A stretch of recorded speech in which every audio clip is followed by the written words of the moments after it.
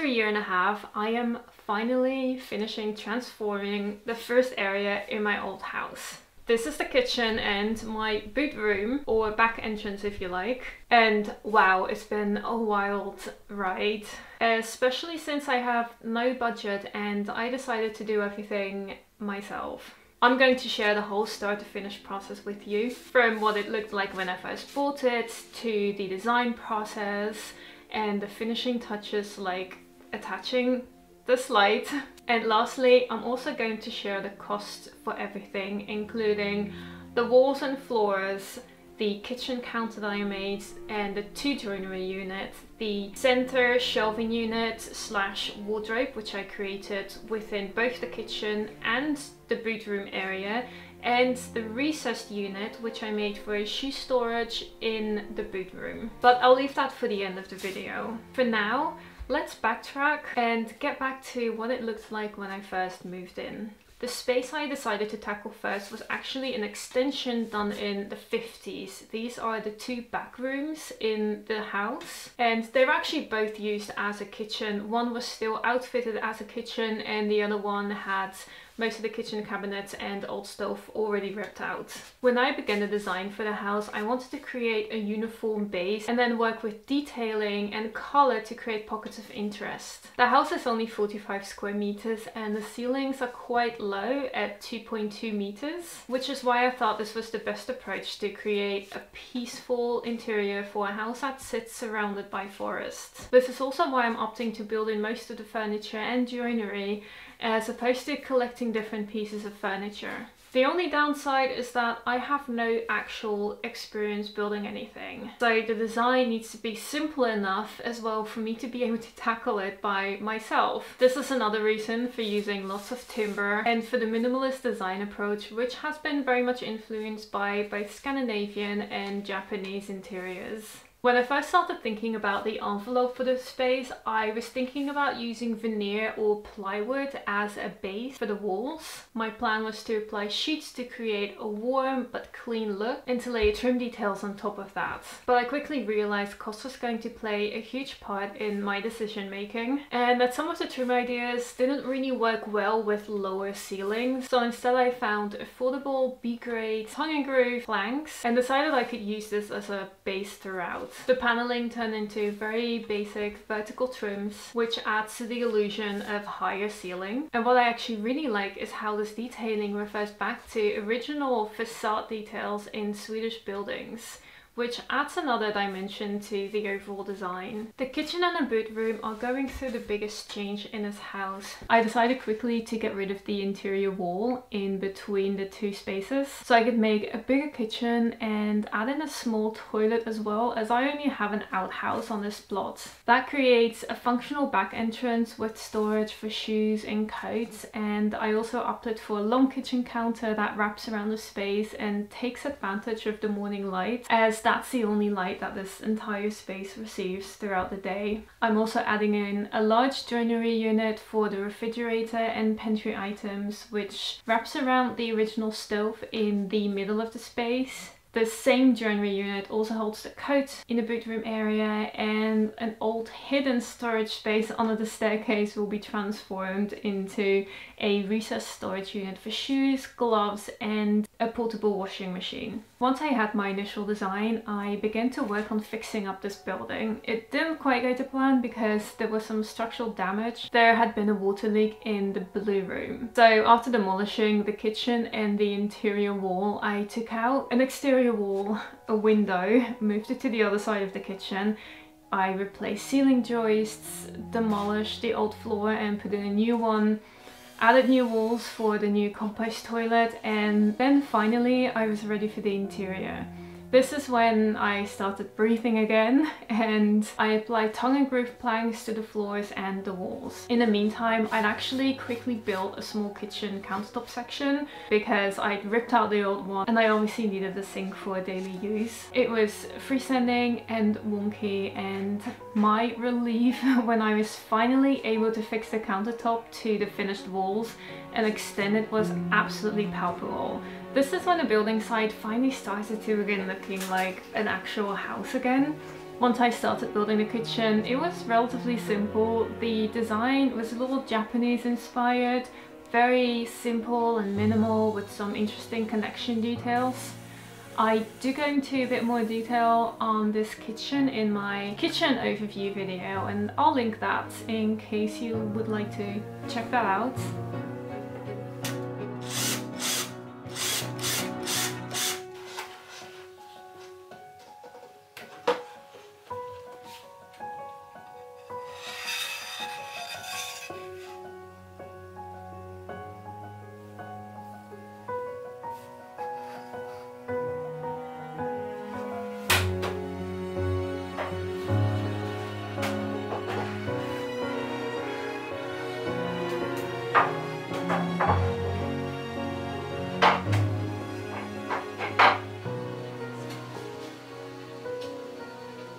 After the kitchen, it was time for the recessed unit under the staircase. It was going to be painted, so I got the cheapest wood I could find and started to put it together. It really wasn't that easy. The design is simple, but using tongue and groove meant that the entire unit kept skewing sideways. I used nails mostly to put it all together, and during the build it genuinely just looked like the ugliest thing I'd ever made. The timber was such bad quality, and you could just see how rustic it was even after painting the entire unit. I really thought I would end up with a very clean cover, but that wasn't the case at all. So I definitely needed to adjust my expectations while I was building that one. Something else that went wrong was the size of it. I made it a little bit smaller than the existing opening in the wall. My plan was to be able to actually take out the unit because the space that was available was actually a lot bigger than the unit I'd created. However, the unit ended up only barely fitting, and I put so much effort into putting it into place and bashing it into place that I will never be able to take it out again unless I demolish it.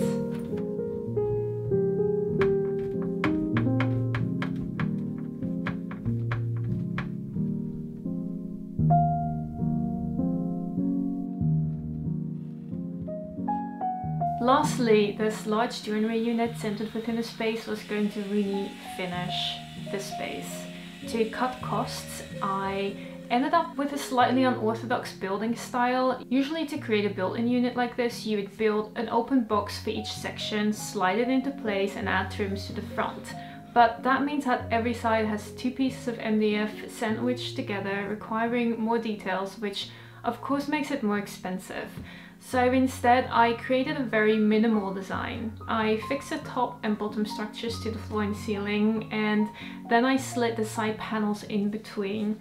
This saved on lots of materials and kept the cost down. Another way to stick to my small budget was to use MDF. I have to say I really would have preferred to use plywoods. I adapted the design to fit around the standard size in which these MDF sheets came, which is why the depth of the refrigerator is the standard size of MDF, and so is the wardrobe. The narrow sections are half the size of this.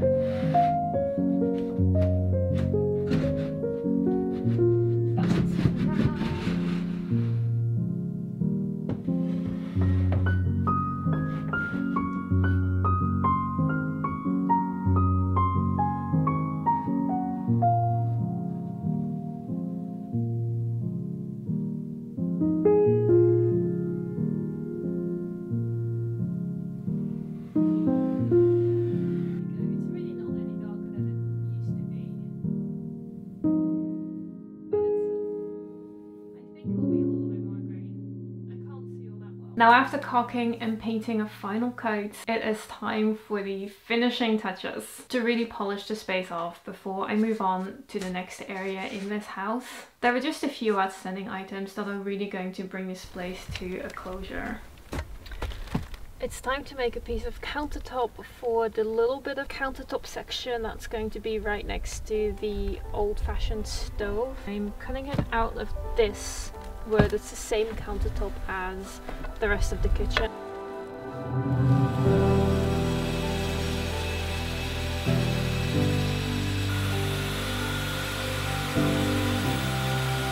Let's see how this fits.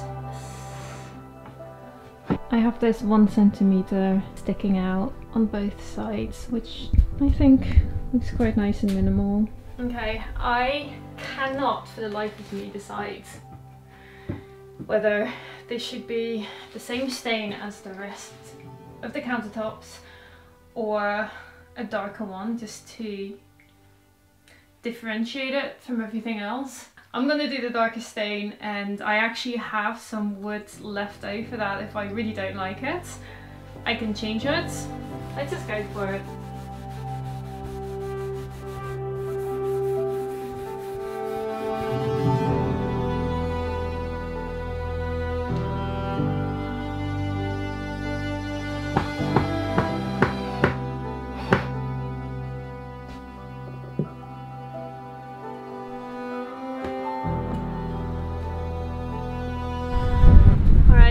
Switching gears quickly to do something a little bit different. I need a new base for my water filter, the countertop water filter. It's sitting on top of a plate, and now I have a plate that I can't use. So I decided to just quickly make something with scrap wood.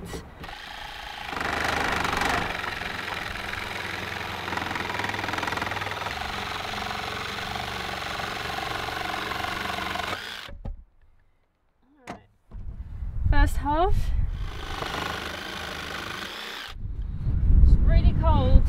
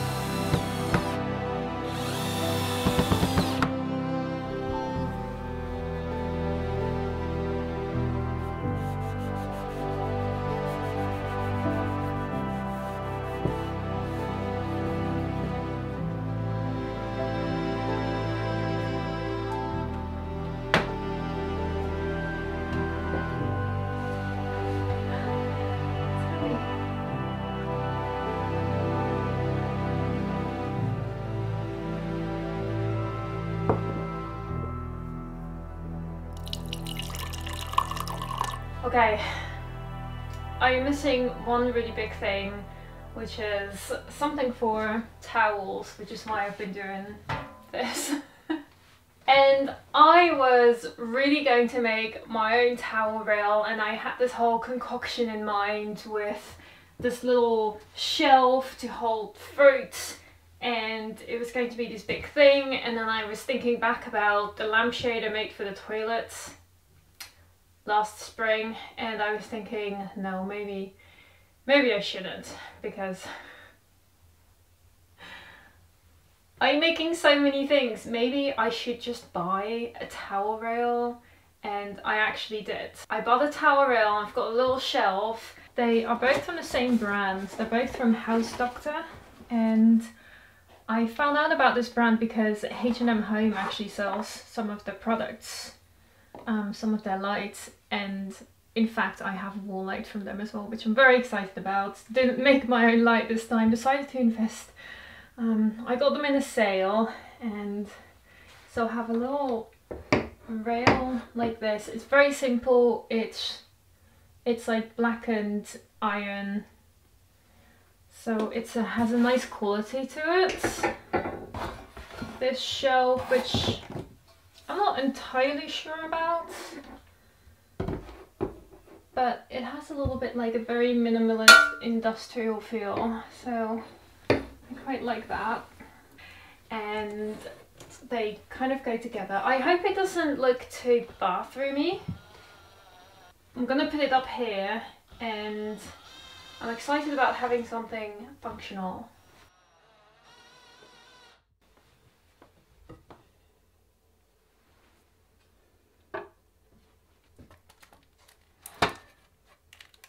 Next task is to put in this little bit of floor threshold.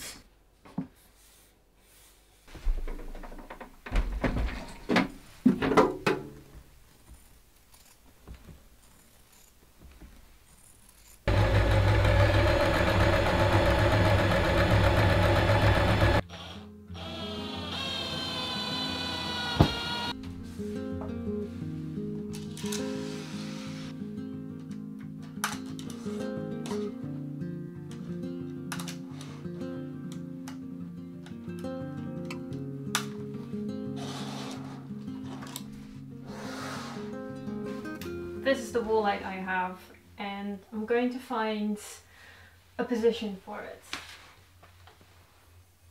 Cute, right? Can't make this myself. Okay, so I'm thinking to put it here, because that means I could use on this side and on this side, or perhaps down here.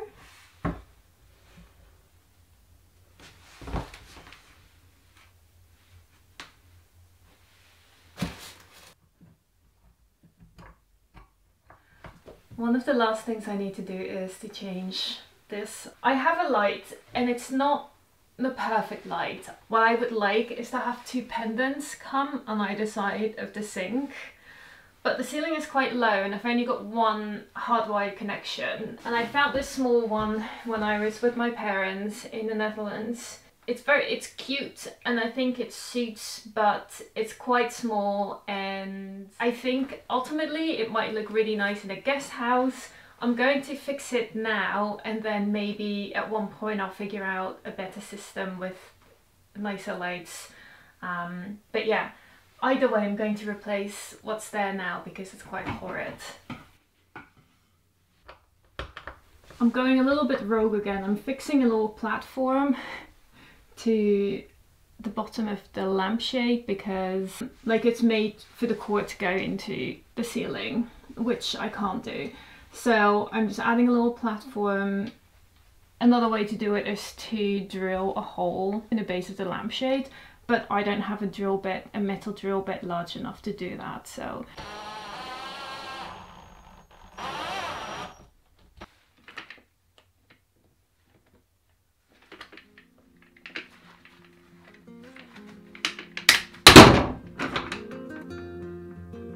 Alright, I am sitting on my kitchen counter and I managed to do this. That took a while. So now it's going to be attached to the base of the lights. It was very finicky. I don't know whether I did it right. So I'm just gonna see whether it works. I'm terrified, so. Whoa! Oh! Oh! Yes!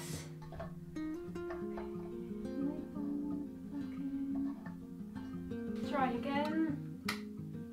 I have a third new light, which is also from House Doctor. It should be sponsored. I was going to get it in black. I don't know, for some reason I just really wanted to try it in brass and have something different, because all the others are black. I was going to place it right in the middle.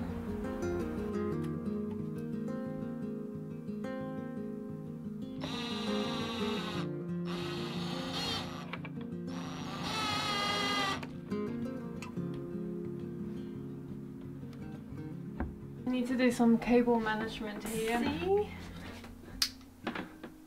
Oh wow, that is very yellow. Oh, that's because of the brass. It's brass on the inside as well, so that's why it looks so yellow. So that means that I can finally get rid of this light, which has been hanging here for ages. It has a really long extension cord, which is really useful, but I should have enough lighting now. Nice!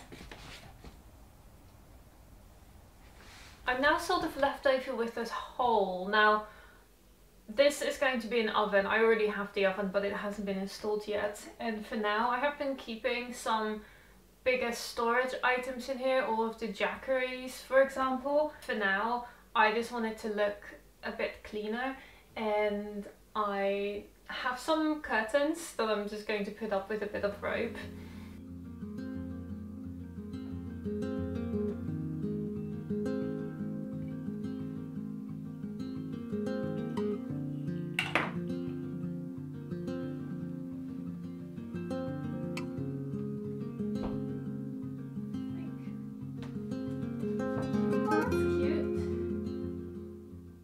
I hope you enjoyed that process. Let's have a look at the finished footage now.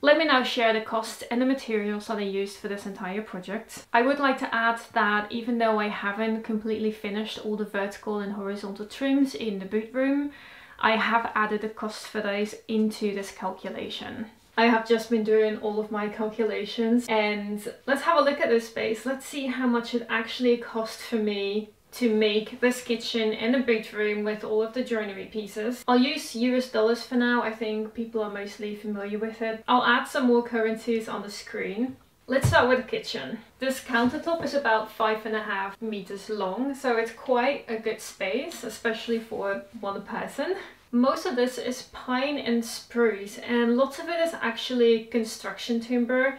All of these uprights are 45 by 45, you know, basic sections. And the framework is also made from 45 by 45s. The shelving are actually used for exterior paneling. I have thin plywood for the kitchen doors. There's a couple of circular sections and rectangular sections to keep the shelves in place. This kitchen counter, including the sink and the tap, cost me about $635 US. And considering the fact that kitchens are very expensive, that is very cheap. I do have a separate electrical hob that's not integrated within the kitchen counter, and I have on top of that, I will have an oven that will be installed, but I haven't installed it yet, so I haven't included it into this calculation. This unit is pretty significant in size, and because of that I opted to use MDF to make it instead of plywood, which would have been a much nicer material to use. But because I plan on painting it, I thought that was the best, cheapest solution. I used about 7 sheets, and it includes the shelving section and a wardrobe on the other side with a little rail for coats,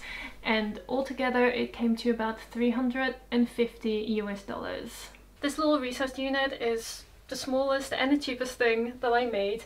I built it from the cheapest tongue and groove timber that you can find. It's actually a roofing material, so it's not made to be exposed, but I figured I was going to paint it anyways and you wouldn't see that it was a cheap material. Now, my other option was to use MDF. I ended up going for this because it was just a little bit cheaper. It doesn't look as clean and minimal and neat as I thought it was going to look. I think it's very much more rustic, but I kind of like it having a slightly different texture. Regardless though, there is some 45 by 45 framing in the back, which you can't see, some square sections to rest the shelving on, and some ply for the doors. This unit came to about $110 and lots of sweat, blood and tears. Something else that I really wanted to include was the floors and these walls. I think it's so interesting to find out how expensive these things are. I used the same B-grade economy pine tongue and groove, and I have trim detailing and a little floor threshold.